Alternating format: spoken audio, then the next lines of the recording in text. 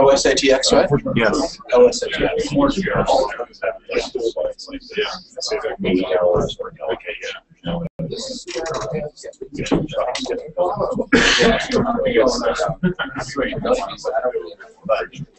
No, I'm working on it. Yeah.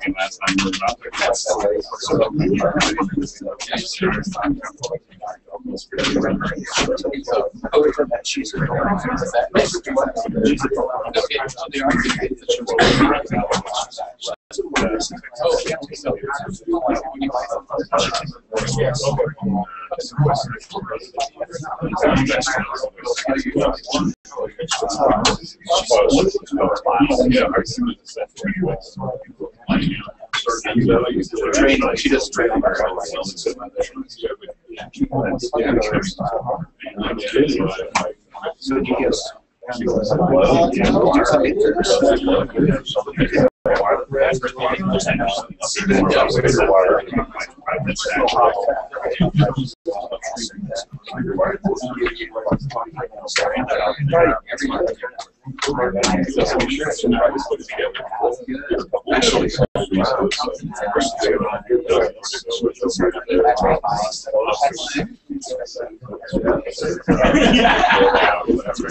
The broadcast is running. Hello, everybody. So everybody in the back eating the pizza, you have my personal heroes. Because, as I said before, I think we have about 50% people, more people in here now. I think the ratio of one pizza per person still works out. Our marketing team is very, very eager and always like maxing out the pizza orders. And which are, by the way, kudos to InkTank today. And we have Ian here to talk about it. He flew in from Denver for the talk. And as you guys probably know, that's why you're here, Ceph is a very popular alternative to storage backend for OpenStack. It's the latest wave, really, when it comes to distributed storage. So I'm excited about what Ian has to say today. And also, if you want to go and tweet about this, how awesome we are, or how awesome the talk is that Ian is giving, and use OSATX hashtag. And I just tweeted out a link to the PDF of the slides. If you want, I'm going to fly pretty fast through some of them just due to time constraints, but if you want to go back and dig through. So he has like 30, 45 minutes, something like that, to talk through. And then if you have questions after, obviously, we will happily take questions. Also, if there is any ideas or things that people are interested in terms of content we should be covering, people should be inviting, always happy to hear. Probably Twitter is the easiest way to communicate that to us. So, yeah, anyway, I'll give it to Ian. All right. Start out tonight, we're going to talk about OpenStack and Ceph. First of all, why am I standing in front of you guys? Who am I? I'm the Ceph program manager at InkTank. We'll get in a little bit later into the presentation the relationship between InkTank and Ceph, but my job is to make sure that really smart guys keep cranking out awesome Ceph code. And there's all my contact information on it. So we're going to start out by how do you select the best cloud storage system? Before I do that, how many people here have already heard of Ceph? I'm not. Okay. How many people here have played with Ceph? How many people here have contributed to Ceph?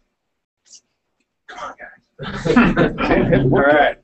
That's pretty good, though. I'm impressed. Okay, then I don't need to sell you a lot on this, but a cloud storage system, people are looking for open. Sorry, but if anybody in the room here works for DDN or EMC, the writing's on the wall, your days are numbered. Why is that?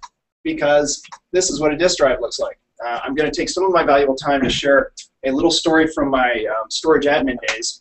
I worked in a classified space at an aerospace company, and we had an issue with 73 gig drives. They made me go through all these monkey hoops to show that it was not due to our data center's humidity, it was not due to our data center's temperature. They said it might be cosmic radiation.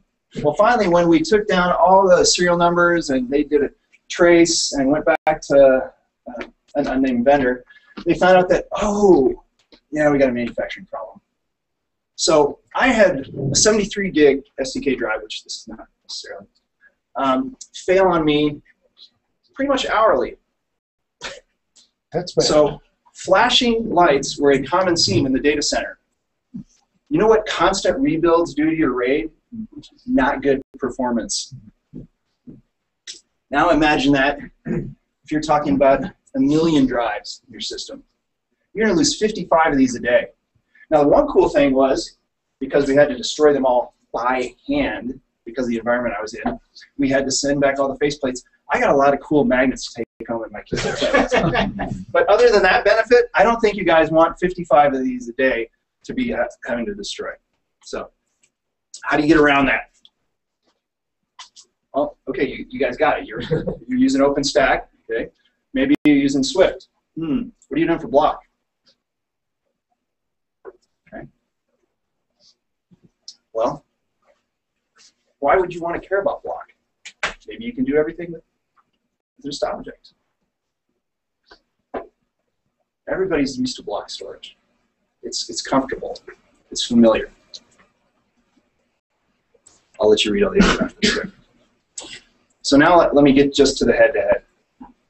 In addition to the fact that we offer object and block, and I'll go through the whole stack quickly of everything we offer, what do we have that Swift doesn't have? And I'll be fair, later on I'll show you a couple things that they have that we don't have.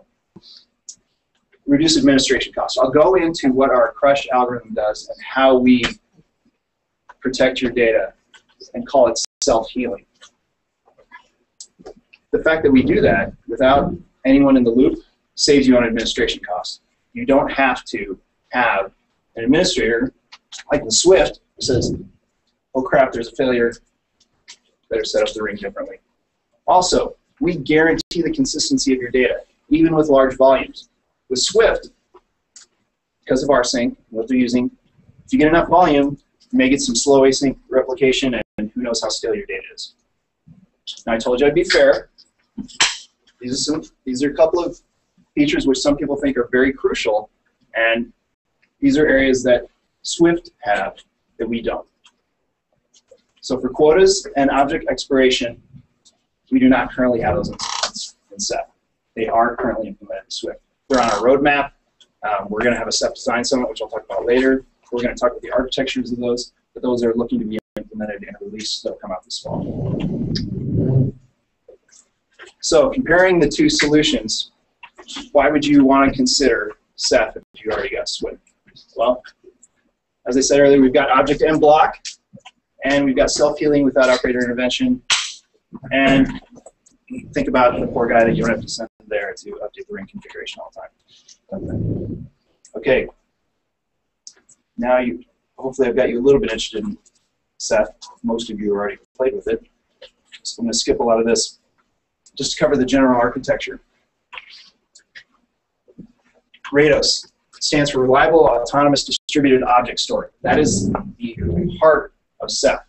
Everything builds upon that. That is our object store. Everything interacts with that. Then we have LibRados, the library, and I'll go into each of these more in depth. Then the gateway, which is equivalent to S3 and Swift API compatible, the block device, and our file system.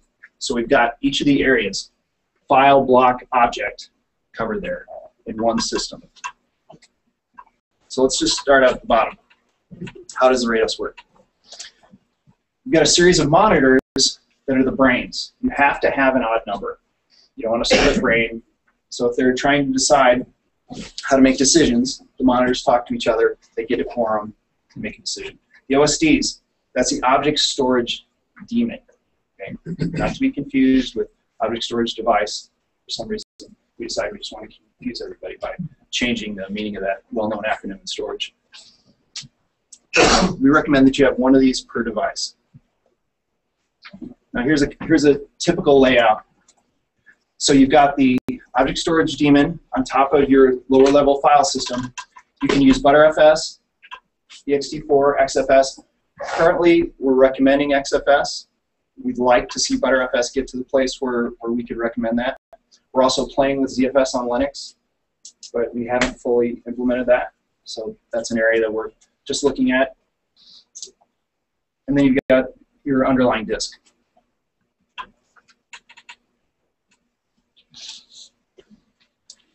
Okay, this is one system comprised of multiple OSDs. You got your odd number of monitors managing it. Now, the interactions with that, it looks like a single device. Yeah.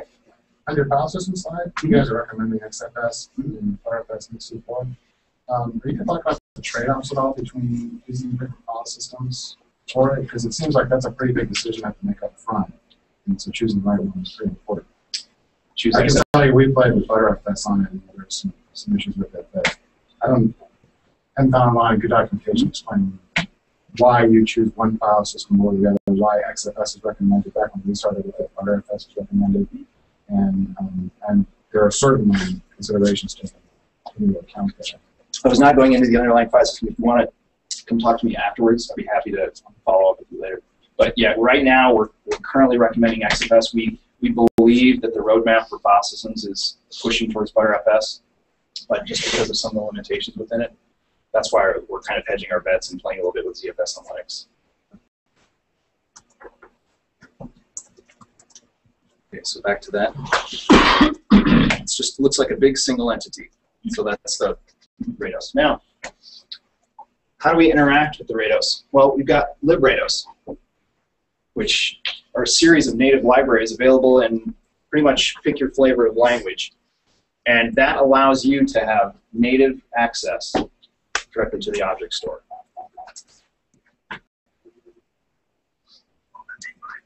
So C, C++, so whatever, you can interact directly with the object store.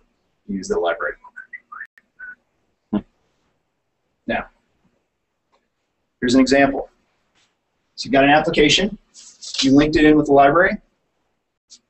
Again, as long as you're using one of those common languages, you've linked it, you're talking natively with this as one big object store. No matter how many OSDs you have, how many monitors.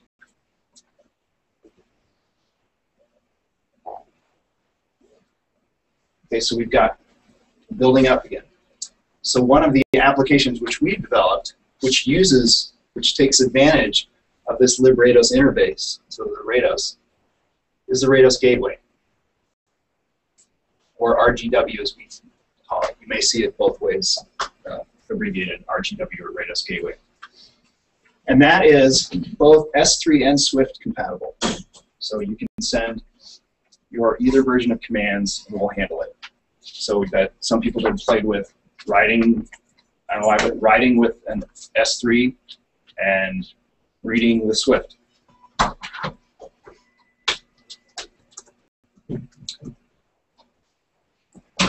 One important thing I didn't mention is this is RESTful interface. So if you're common with that, I mean, if you're familiar with that, it's a common API interface. And so that's what allows you to interact with the gateway via the librados. And then again, because you're using that library, you're talking natively to the Rados.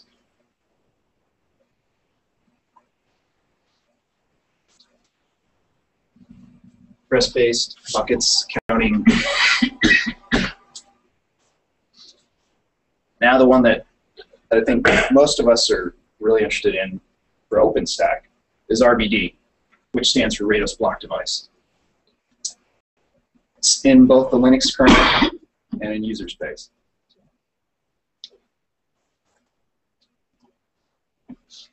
How does it work?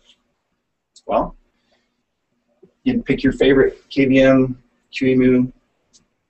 Maybe else just like saying QEMU. Okay, it goes to another library, librvd, which talks natively to the libRados into the object store.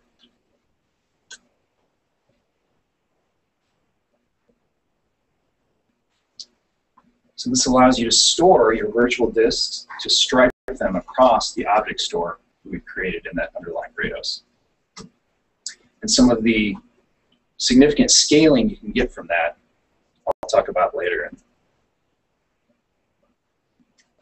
Now, what's the last component? So again, we're working up, we've got the underlying object store, gateway, library, we've got block, now file system. This is probably the least robust of the three main areas of the object, block, and file, simply because of focus. Focus of the team has been on building the object and block, and for the future focus will be on the file system and all three and really hardening them all. But so if the kind of caveats we give is that you'll see some people say, this is awesome, this is awesome, this is awesome, this is almost awesome. So we would say, hey, put this in production, put any of this in production. I don't know if I want to put this in production. Okay. The Ceph file system itself is just not quite there yet. There are certain things like it doesn't do an FS check and things that we consider to be a necessary part of considering an enterprise or a distributed parallel file system that just aren't there yet. All right. I kind of talked a little bit about this when I was describing the self-healing aspect of Ceph. What makes it so self-healing? Crush. This is the controllable replication using scalable hashing. That's a fancy acronym for watch how we spread your data. So if you've got an app and it's got to decide what to do with your data, it's coming in here, you got compute and disk there, how does it know what to do with it? Well, one of the ways is you've got a list. You just got some metadata server or something here that says, okay, I know where everything is, come ask me and I'll tell you where to put it. Another way is where it knows the layout. So you tell it, okay, I do my when you do your hashing here, everything that falls in this range, throw it in those racks, in this range, throw it in those racks, maybe in this range, this different data center. And it always knows that's where it goes. But it's kind of like an old-fashioned phone book. It's one of the way I've heard it described. But when was the last time anybody looked up something in a phone book? Okay. Yeah, exactly. I can't wait till my kids. I have an 2 8-year-olds and a 6-year-old. They're gonna have that phone book. Now, so what's the difference with Crush? First, here's your data. Bonus points for anybody that can break that out. Okay, split that first into what we call placement groups, or PGs. So we take your data, and you configure how many PGs you want to split that data in. We recommend approximately 100. For this example, I've given you a nice small 10, just because it's these pretty slides. Don't do that. You will have too lumpy of data. Yeah. Do you specify this per cluster, per Argos gateway, or where do you specify it? You specify that in your Crush map. And okay, let's see that one. So you've got the number of PGs, you split the data, then you run it through the Crush algorithm.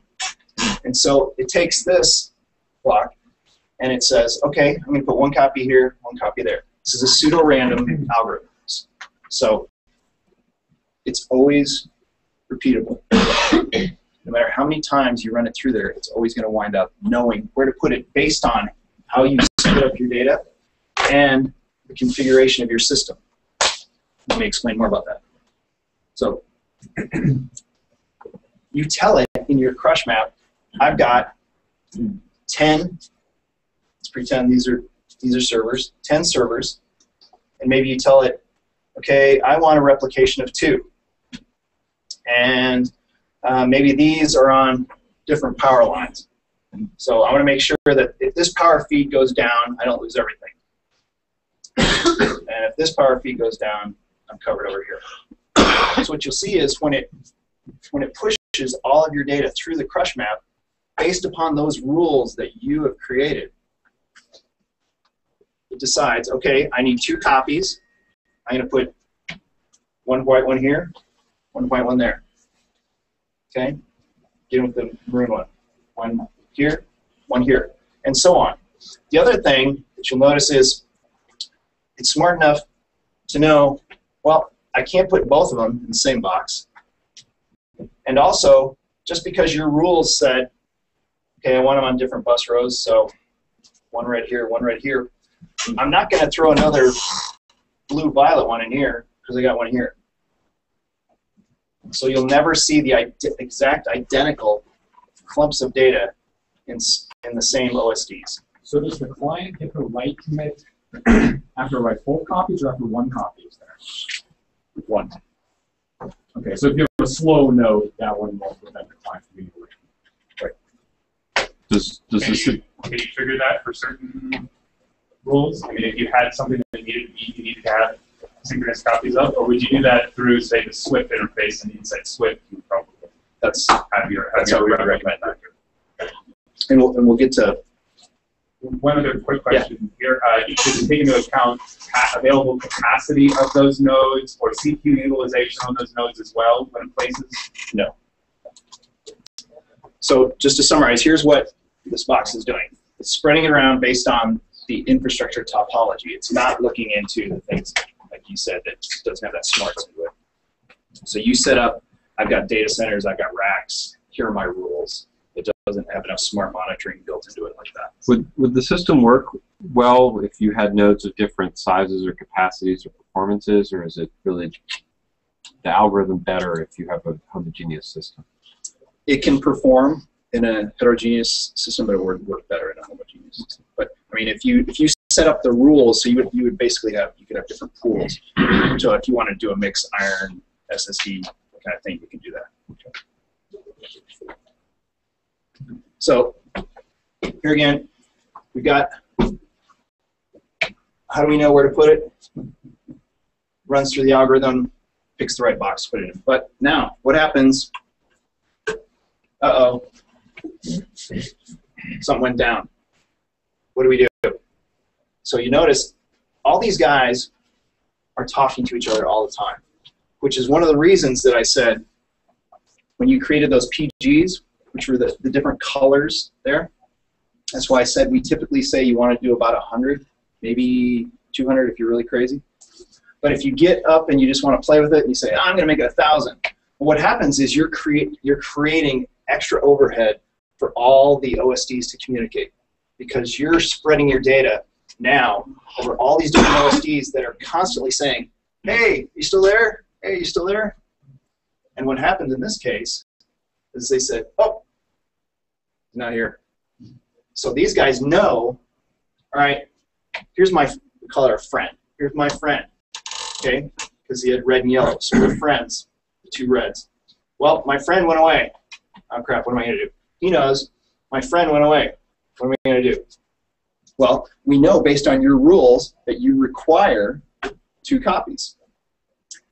So immediately, the crush is going to rerun your system, the algorithm, to see based upon this new topology now. It's not just going to use the old one, okay, and then take those away. It's going to say, okay, based upon the rules that I've been given and knowing that this guy's not here anymore, where do I put a replica? Okay, I'm going to put a red one here, red one here, to compensate for him being gone. So you say immediately. I assume it's not immediately. There's a timeout of some sort. It's like the network because you don't want to start building. Quickly, rapidly. And is that tunable? I don't know that. That's a good question. So this is effectively a rebound that occurs. I mean, as opposed to just relocating those 2 blocks. Is this a global rebound? No. Okay. So an example. It's not going to shuffle everything. It's only going to recreate those blocks. I mean, those objects that are missing. In the example you gave, you had these on two separate buses, say. So you lose bus 2. All the blocks in bus 1 start to freak out. Do you have an arbitration system going on where it will quiet them because it's not going to be able to satisfy the requirement? Yeah, if it can't satisfy the crush rules that you've established, then yeah, it will go ahead and try to rebalance as best as it can. It'll just say, hey, I'm out. I can't satisfy what you told me to do, but I'm going to do my best. And it'll probably spew lots of error messages. He has spares. Spares. Yeah, can you have a spare server where instead of Oh yeah, you can have a hot spare. That'd be up to you to then mark that up, and then you'd mark. That's where you would actually have to have somebody in the middle. What we're trying to show is the kind of the self-healing aspect of it, to whereas before you didn't have to do anything, and your data is just taken care of. It's replicated in the rules that you set. Now, if you want to come in afterwards, which most of us would want to, and say, okay, pull that guy out, slap in a new one, and then run it again, and it replicate all over. I'm just I have a question. Mm-hmm. I'm just curious, does the additional replication help in any way of the read throughput? Like, does it take advantage of the fact that We'll get to that, especially with the block. What's the other thing that makes Ceph cool? So here we're talking again about in the block device. We've got your one block device is striped across all these different objects. That's what we're displaying here. Is you got a little bit over here, a little bit over here, all these different places. So what can we do to take advantage of that? Okay. If you want to spin up 1,000 VMs, do you want to take up 1,000 local nodes? Well, what we allow you to do is, here's one image. Okay. Now, let's just make some clones. So here in this example, I've made 4 clones of this image. Didn't cost me anything. See, this is just totally in logical space. I didn't take up any additional space in my system. Now, I get a client that's coming in here, and he wants to write 4 different objects. Okay? So now, rather than rewriting this whole thing, I'm only writing the new objects. So on this is one block device. This is a clone. Instead of taking up 288 objects, I'm taking up 148. But what do I do when I need to read? When I read, I'm smart enough to know, is the data the same? I'm just going back to the original. Is the data the same? Going back to the original. Oh, data's different. Okay. I'm going to go to the clone. So for this guy, all he's got used space-wise is this 4 little object. Sorry. So what's the API compatibility for that? We'll get to that. What's the limit on number of clones? There is none. The only but is that you can't do anything with this guy as long as he's got a clone. So if for some reason you decide you want to blow him away, you can't until you've also blown away all of his clones. Now, when we get to a future, another feature that's coming this fall, when you get to live migration, then maybe you won't care. Maybe you could have 1,000 copies of him because you'll just, if you want to move whatever's underlying storage he's on, you'll migrate him to something else, trash that, bring in some new storage. So is this mapping sitting down or is it sit on disk? It sits on disk, you're suddenly doing 2 reads for every read. Is it? Say that again. When you try to read a block, first it has to figure out where it's at, then second it has to go read the block. So if this mapping is not stored in memory, you're doubling your I/O. No, I know what is coming from the clone and what is coming from the original. so I don't have to do a lookup. But it's stored in memory on the system, Yeah. not on disk. Right. You can store it for disk for persistent, but with the app, you don't. And your single generation on the clones. Yes. Now, okay, how does this work with OpenStack? You're asking about API support.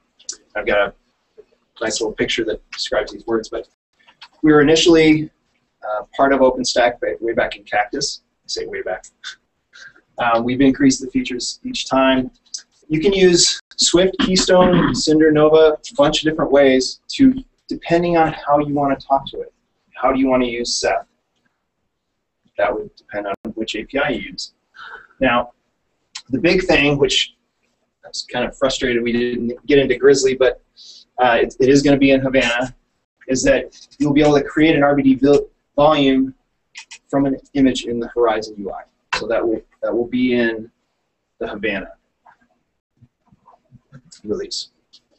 So just from your UI, you can click, and it'll set it all up for you. It's not there yet. So here's kind of a prettier picture that shows exactly which of the APIs you use to work with each of the various areas of Ceph. So if you want to do identity management, your typical Swift or your Swift stuff, to talk to the gateway, Keystone Swift. Then if you want to talk to RBD directly, you can come right in with Cinder and talk directly to the RBD device. And again, this is just kind of showing we've got that thin little Rados that's everything else is sitting on top of that helps you talk natively to the Rados. And then with Nova, your favorite hypervisor, then you can talk to the block device. About points, would you point at RBD or would you point that at Swift? I mean, would you have to stand up with Swift and point it at that? Could you point it at the RBD? I have to think about that. Is your system able to keep all these recoveries and redundancies when it's got a hypervisor as its basis? But the hypervisor to me sounds like something that's closer to the bare metal. Mm-hmm. So how do you get your bare metal communication and knowledge through that? Well, no, this is just what we're saying here is you wouldn't talk if you're using this API. Let's say you've coded something to this that wants to just crank out new VMs. So that's going to be talking then to QEMU or KVM. That will be the instantiation phase, and those will then talk to the block device. So you're not talking directly with Nova. If you're talking to Cinder, then you're talking directly to the block device. There's no intermediary between you. So if I wanted to thin provision an image, say 100 times or whatever, and then take off VM from that image, I would first use the Cinder API to thin provision and then launch it with Nova, or can Nova actually do the thin provision as well? Nova can do that as well. Okay. Now, again, go back to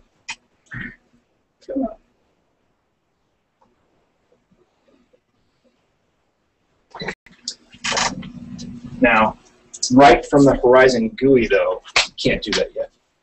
That's fine. Yeah, I just wanted to make sure that I didn't confuse anybody with But those two. you'll have that in the map. Yes. So right from the GUI, you'll just be able to, RBD will be an option, and away you go. All right, thank you for your patience. We're coming down around the corner. All right. I get it. Okay, you're sitting there. I got OpenStack. I got Ceph. What is Inktank? Okay. The majority of Ceph contributors.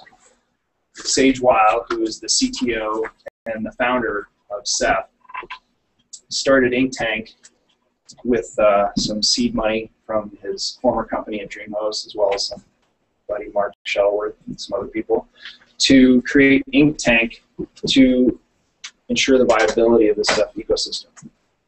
So what does that mean? Well, we want to ensure that there's a company behind it helping push adoption and coming out to do things like this to talk to people about Ceph. And what are some of the other things we do? Well, we're responsible for the Ceph roadmap. Obviously, this is the baby of Sage, and he wants to guide it, but there's a whole community around Ceph. And so we're kind of shepherding it with community involvement to figure out what new features should go into it. If there are any areas that people see that it's lacking, that is keeping them from developing on it, then we want to know about that. One of the big things that standing up Inktank separate from Ceph allowed us to do is to kind of formalize the development. As there was a recent article about why does OpenStack do releases. Just the discipline of having quarterly stable releases, kind of deadlines focus the mind. So here in May, we're going to have our Cuttlefish release. In August, we'll have our Dumpling release. And you'll see in Cuttlefish, we'll have incremental snapshots of RBD, which is going to be very exciting. And then in August, we'll have disaster recovery at the Rados Gateway level. So it'll be our implementation of that we like a little more than what we've seen from the way that Swift decided to do it. Is we're having a log that essentially looks at every transaction that you make and just copies it. So you did this transaction over here, does that transaction over there. It doesn't do the rsync that causes so many issues that there's a potential for issues with Swift. So what are we going to do then in November? We don't know, but it's going to be some really cool cephalopod name that starts with an E. In case we got the tie between it. Sage went to UC Santa Cruz, really likes cephalopods, squids, octopuses, things like that. So each of these names are a various type of cephalopod. That's where the name comes from. One of the other important things that we do is we ensure quality of the product with releases. So we've got a pretty powerful automated test suite called Toothology, another Ceph reference. And that is a suite that allows you to do all sorts of automated testing where you can say, I want this many OSDs, this many monitors, and then run a whole series of combinations of tests through it and then get the results back. And that's something that's open to the community to play with as well. You can submit test jobs to it. And develop a reference and custom architectures for implementation. So we want to be able to go out to people and say, here's what we think would be good based upon your system needs. And then allow you to implement it or have us help you implement it. And speaking of that, I'd be remiss if I didn't mention our friends at Dell. So, Inktank is a strategic partner of Dell. And you can read all the marketingese there from. But the one thing I do want to say is we've integrated with Crowbar. Okay. So we're very excited to see Crowbar 2 on the horizon. So. And we've got a little pick list. So if you want to order some Dell OpenStack powered stuff with Inktank support for your Ceph system, you can do it. So what do we want from you? Please. I know a lot of you have played with it. Those of you who haven't, go take it for a ride. It's free. Yeah. Try to blow it up. When you do blow it up, go to tracker.ceph.com and tell us how you blew it up. That's how we go forward as a community. Honestly, this is how, as an open source community, we can compete with the likes of the big iron people that I referred to before, who are throwing lots of people at keeping their proprietary systems very proprietary. So, if you have any questions, please go to this link. It'll give you both how to sign up for the mailing list and the IRCs that we sit in. Ceph is the obvious one, but it'll give you all the information there of where to find it. There it is. If you want to pull it down on GitHub, github.com/Ceph. And participate in the Ceph Design Summit, which will be early May again, but we don't have the information should be coming out shortly, either end of this week, early next week. And it will be a virtual design summit. So Everybody can come on, look at blueprints, come up with good ideas. Now, final request. So you saw the roadmap. We've got May, August, November that we're going to have those quarterly releases. Is there something that you in your system or something that you saw that you went, yeah, I know you said that you guys had this and Swift didn't have that, but I think you got a hole here that you need to fill. Or here's something where I've had a use case that I don't think you satisfy.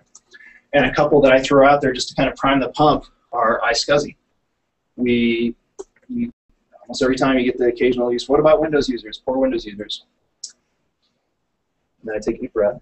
I say, okay, if you're supporting, I know some applications have to run on Windows, I'm sorry for them, but then you can use, we've got just a real kind of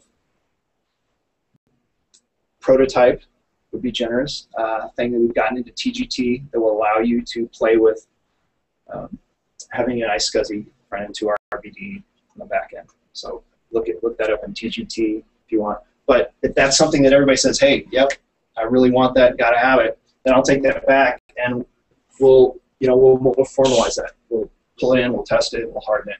Right now, it's totally just a hack. Yeah, we have a fairly significant VMware installation with all our storage running on iSCSI. So that could be useful. Okay. We can consolidate down to a single storage solution.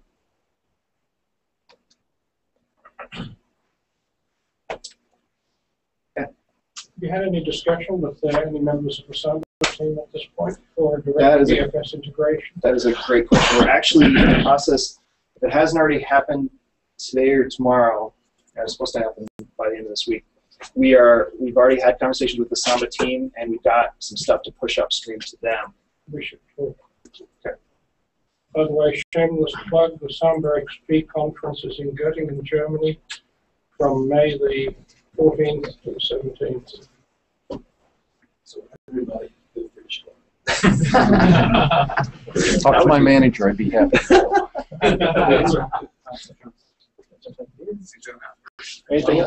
Any other requests? On the REST API, are you basically Keystone only, or can you plug in with other identity providers? That I don't know. I know we're compatible with Keystone, but I don't know if we have any. Is there one you had in mind? Oh,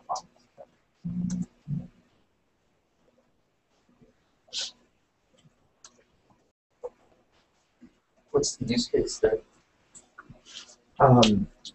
exposing objects as URLs, kind of like S3, and being able to actually have a real identity provider, and not necessarily have to have somebody have an account in your domain. Do you provide any NFS connection? I'll write that down. I think this right now, this is probably the closest thing. And the Samba, between the two, we're thinking we can satisfy most use cases with Samba, Ceph, or with iSCSI, that most of the user space that would be worried about NFS could be satisfied by one of those. But if I'm wrong, I'll write it down. Yeah. Handling any additional placement logic, accommodating for CPU utilization, device speed, block balance, any additional type of logic. Because speaking back to Rob's point of having a homogeneous pool versus heterogeneous, it can get a little sticky as you iterate and expand and scale. So all the nodes talk to each other. Do they factor in anything about the network health? Mm-hmm. They do factor in the health of the network. Well, they'll know I haven't heard from this guy in a while. But it's binary. It's I've talked to them, I haven't. They don't factor in the quality of that communication. Right. And that would be nice. I mean, especially as you get to large environments, the network is so dynamic.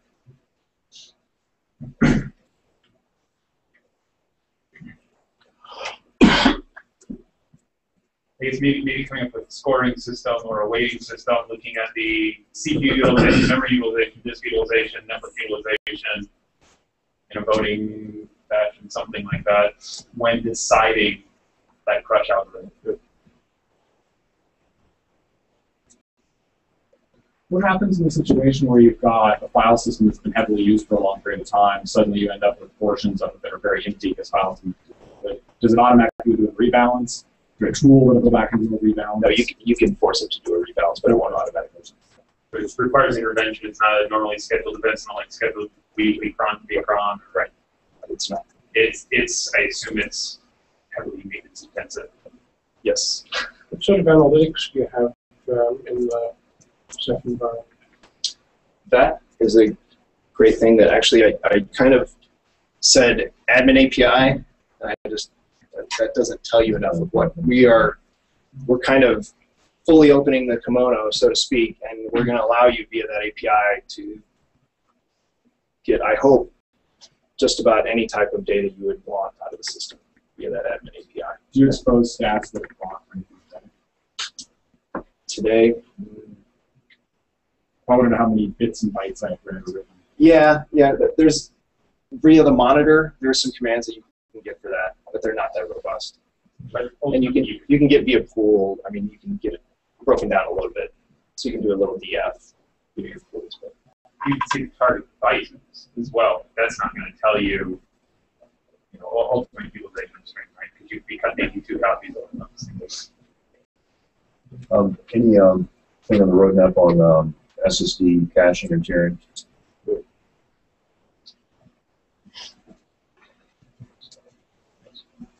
there's not. We'd love to see that. Okay. Compression? Dedupe? Yes, of course. Yes, please. I know it's hard. Okay. I trust you've heard that before. Yeah. So speaking to that point, and again, maybe I'm just thinking logically in my head, since you ride on the file system could support things like that caching and dedupe and compression. You don't want to do it again, right? Yeah, how do you reconcile the file that? system because it doesn't have a full view? Yeah, the file system doesn't have a global view of what's inside. It's just whatever happens. It could only do a block, Within, right? But odds of that block being, It could do compression. It couldn't do dedupe, but it could also do. yeah, exactly. It's going to do it at a block, translated block level versus the object itself or the.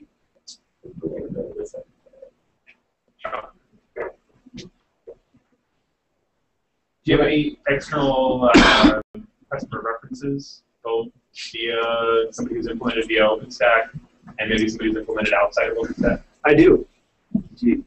If you want to talk to me afterwards, I can get you this. What about QoS? Can I say I want to store this block twice? I want to store this block 5 times. It's super important. Okay.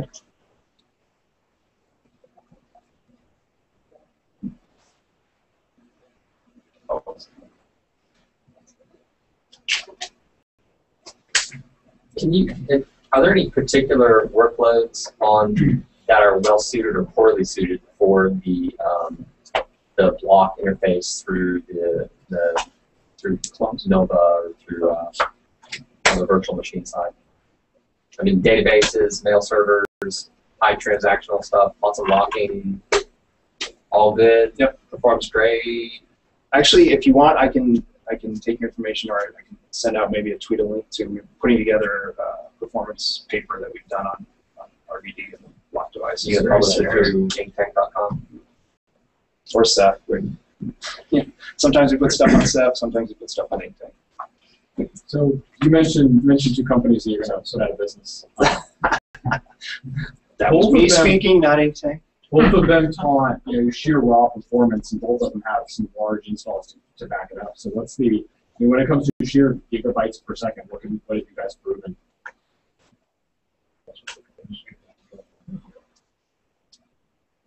I don't know the top line number off the top of my head. What's going to be in that performance white paper, I guess, is IOPS throughput. And you're asking at the file system level, or are you asking which file system level? Okay. Have you done any scalability assessments? We have. And architecturally, we've not seen any limitations. It's a matter of the inner OSD communication and how much memory and CPU you're going to have on each of the individual servers. The biggest thing is network throughput. Because of those OSDs having to talk to each other all the time, if you're on a very slow WAN, this is not a good implementation for you. Is all that traffic IP? As or NUDA or So actually, we're only doing IP right now, but we're looking at doing RDMA. You break out the network, so you use the network for the underlying management fabric. That was one thing I didn't cover. I kind of glossed over at the beginning. The monitor traffic that's kind of telling you with this here, that traffic is totally separate from the data traffic. So that's nowhere in the data path. You thinking along the lines of end-to-end data protection, like a T10 diff, maybe more than one.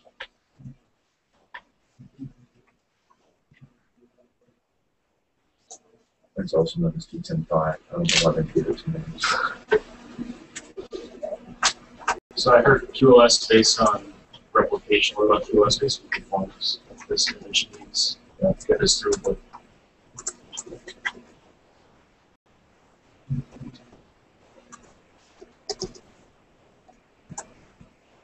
you guys looked about globally distributed object storage, about expanding beyond the LAN out so you could run replications across data centers, across one businesses. You guys started looking at that yet? We're looking at that. It's not on the roadmap, but we're looking at it.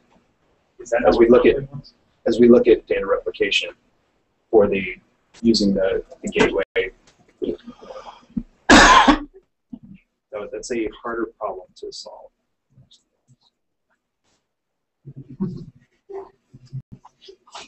All right, I don't want to overstay everybody's time. I know you gave me about 30 to 45 minutes. I've now, according to this little timer, taken 47 minutes. So I'll give you one last slide here. If I can get to it. All right, again, it's just my information. Pick one, it all gets to me. And thank you for your time. Really appreciate it. And if you have any questions or specific situations, please come talk to me afterwards or send me an email, tweet, whatever. Awesome. Thank you.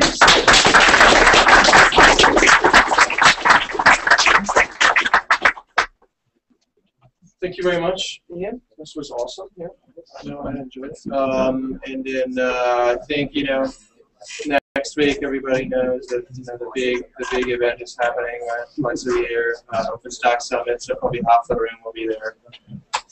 So we'll see each other there. Can we plug our sessions? Yeah. Yeah. I mean, if we did a little session, roughly a little session about OpenStack Summit the last time around. But if there are people in the room that want to plug sessions after Yeah, actually, I think it'd be really useful because we have a half dozen people here. Who's going to the summit? Awesome. Half the room. Great. So yeah, if you're doing a session or a part of a session, please stand up and talk about your session. I know Everett's doing a panel. So please do that. So I'm one of the co-authors of this book here, the OpenStack Operations Guide. It's a book we wrote in 5 days. And high quality, very well done. That is, and it's actually, we wrote it more like in 3 or 4 days and spent the other day and a half to editing. So we actually gave a shit about this book. And we're going to do a panel on it on Tuesday at 5:20 p.m. So come out and you can see all the authors. The first 60 people there get a free printed copy.